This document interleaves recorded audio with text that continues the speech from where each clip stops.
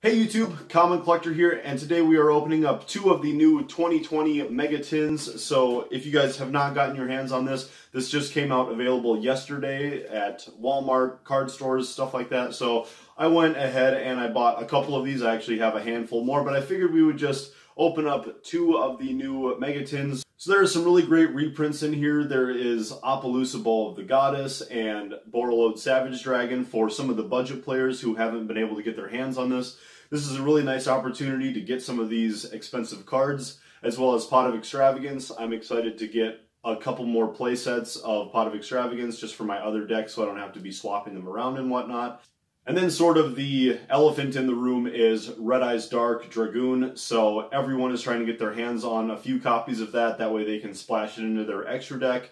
And it runs off of a seemingly small engine, so that means that we are going to be going into a format where a lot of decks are maybe even going to be taking out Halqifibrax and Link Cross combos out of their deck, especially because of the upcoming ban list. And we're going to be seeing a lot more of Red Eyes Dark Dragoon. So hopefully we can pull at least one copy of that today, as well as some of the other great reprints. And you guys are probably noticing that my set is looking a little bit different today. So my apartment did take some flooding this last weekend, so I've been spending all week moving my stuff from a downstairs apartment to an upstairs, which means, yeah, we have a new set and whatnot, so it's going to take me a while to recreate everything and get deck profiles and all that stuff going again. But thank you guys very much for your support. Please subscribe to the channel if you haven't already. Don't worry, my collection did not take huge damage. I had a couple boxes of cards that were sitting on the ground that got a little bit wet, so I'm going to have to go through and throw away some cards, but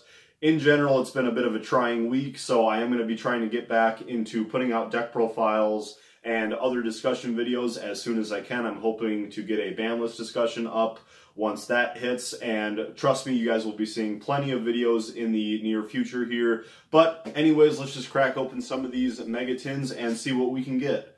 Roll that intro.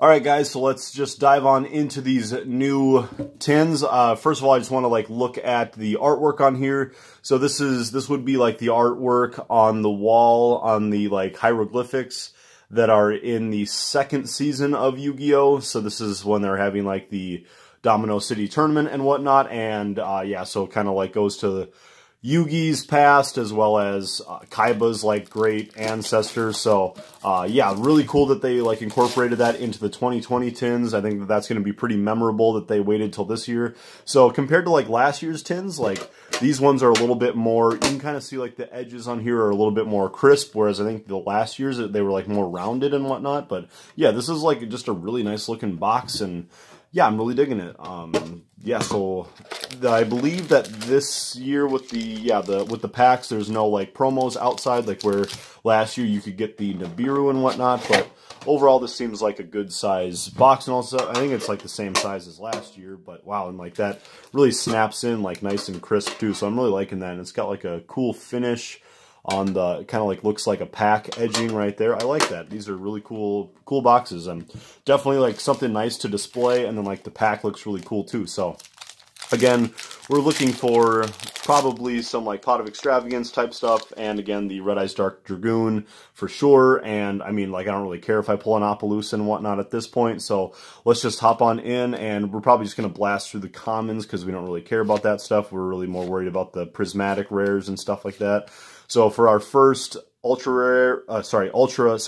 rare, we have Shinobi Necro, a Marincess Blue Tang, and Striker Dragon in the Prismatic Secret Rare. That's pretty cool. I like that. Definitely want to incorporate that into my Rocket deck. That's pretty sweet. Then we have the Strength and Unity, the new Blue Eyes and Dark Magician support. So if you're looking to add a little bit of extra power to Blue Eyes or Dark Magician, that's totally cool. But yeah, I don't think that, people were obviously not very excited about the promos and whatnot, but overall I think that it was, you know, still this is going to be a decent set, pretty good reprints, and it's really nice for people who are into stuff like Evil Eye and whatnot, because Evil Eye really was never very expensive. but I have always heard some complaints about Surzeal's price point. So like people will say that you can't really play Evil Eyes on a budget, but now you definitely can because you can get like all these things reprinted. Here we have a Basilius, Familiar of the Evil Eye, Tenyi Spirit, and for our our super rare again, we have Beat Raptor. So this was printed as a common last year. And then here we have Astraghouls going into a Neos fusion. Okay, that's going to be our prismatic. Here we have a Witchcrafter Masterpiece and Marincest Marbled Rock. That's actually like really sick in the ultra rare. I like that. Sorry about if the lighting and stuff is weird in here. Obviously this is like my sort of makeshift set for the moment. This is my first video back since I've switched my locations and whatnot for filming. So thank you guys again for, being supportive, still staying subscribed and watching videos. Actually been picking up, it's been a very stressful week trying to get back into this groove, but then there has been quite a bit of still subscriber increase, so that's very nice. Nice to feel some support yet from the community while I've been off. So thank you very much, guys, for sticking around. And oh wow, Chaos Betrayer. I can't even think of what set that would have come in. Maybe this was in the Legendary Duelist with Bakura back in, I believe we got that in October or something. I'm not positive. And then here we have, this looks like a damaged Fantastical Dragon Phantasme. Look at that. It's bubbled, like it took on some water or something. I don't know if you guys can see that very well on camera. There you can see it up on the name. Yeah, this Fantastical Dragon Phantasme does not look very good. I don't know what's the deal with that. I don't know if this has been a thing that's been happening, but I don't know if you consider that a misprint or if that's just a factory problem, but that's really interesting. I'm not going to be too upset about it if that's a problem with the card, because I already have a playset of Phantasme and I really don't even use it very much now that we're in Master Rule 5, but that's really odd. I'm not sure why that happened.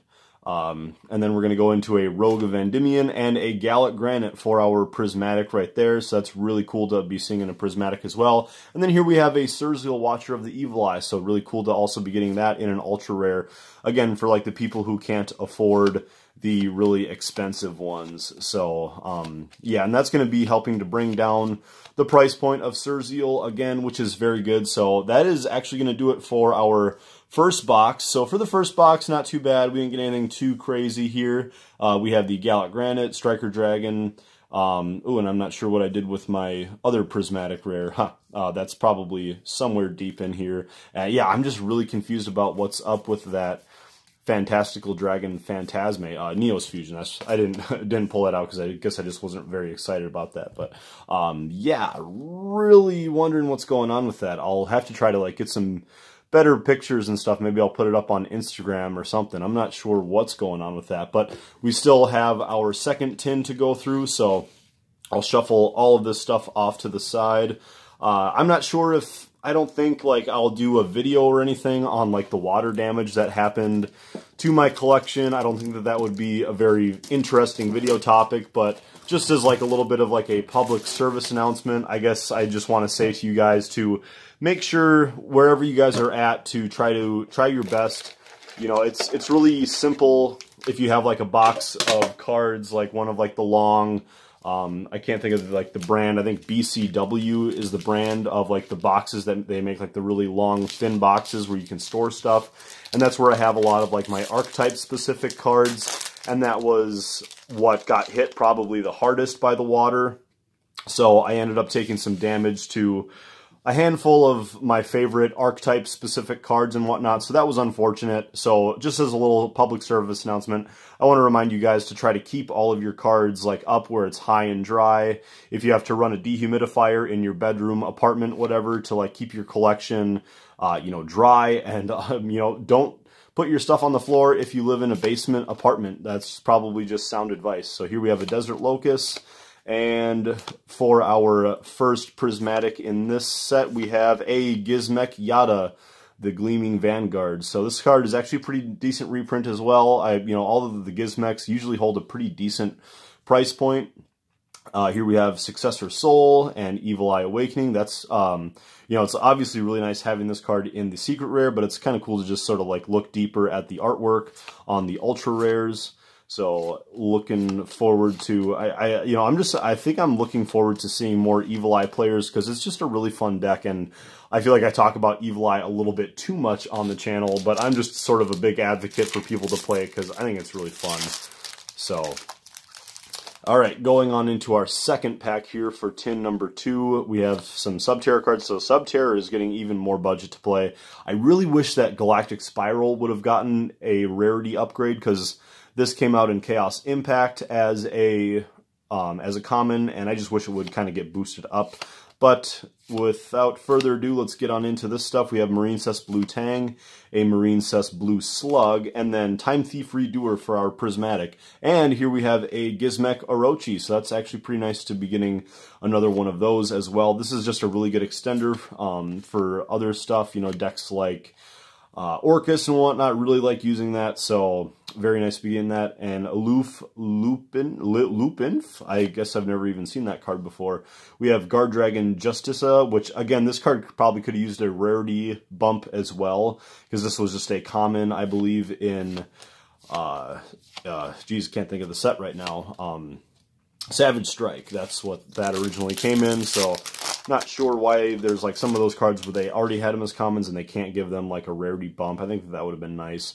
So here we have Infinitrack Drag Shovel. I'm surprised we haven't really had too many of the Infinitrack stuff, but we've had a good level of Infinitrack, Witchcrafter, and Evil Eye stuff so far. So for our final pack here, we're just going to go on into the rare stuff. So we have Unchained Soul of Disaster, a Madame Vare, and World Legacy Guard Dragon. This was a really cool reprint as well to be having in here, so really excited to see that in there. Again, this was like a pretty spendy card.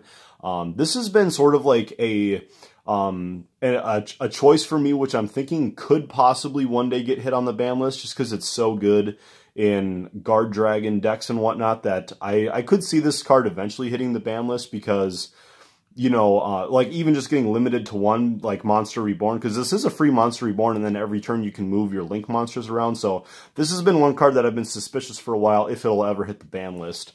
So then we're going on into Fusion Destiny and Abomination Prison, and then Barricade Board Blocker. So unfortunately, we did not get Red Eye's Dark Dragoon in this set, but overall I'm pretty happy with the pulls. I'm just going to pull out like some of the more notable stuff that we got. So we got for all of our prismatics, I'll just put them up top. We got the Gallic Granite, Neo Fusion, World Legacy Guard Dragon, and for our others we had, Striker Dragon, and that's all 6 right there. So then we did get like the Successor Soul and Strength and Unity for our promos, and I am just so curious as to what's with this Fantastical Dragon Phantasme, because I've never seen that before where the card is so bubbled up like that. The back of the card looks pretty okay, but yeah, I am just not sure what's going on with that. But anyways, guys, those are my pulls. Hopefully you guys are enjoying this. Let me know in the comments what cards you guys are pulling from here. And again, I'm very sorry for the lack of deck profiles and whatnot lately. We do have a new ban list coming up in a couple of weeks here, hopefully. So as long as Konami doesn't screw us and give us like another cheapo ban list like they did back in June, hopefully we can get a good ban list and I can really bump out some good deck profiles updating from the new cards that we've gotten. But thank you guys very much for joining and for all of your support, and I'll see you guys in the comments. Thanks for watching. Bye.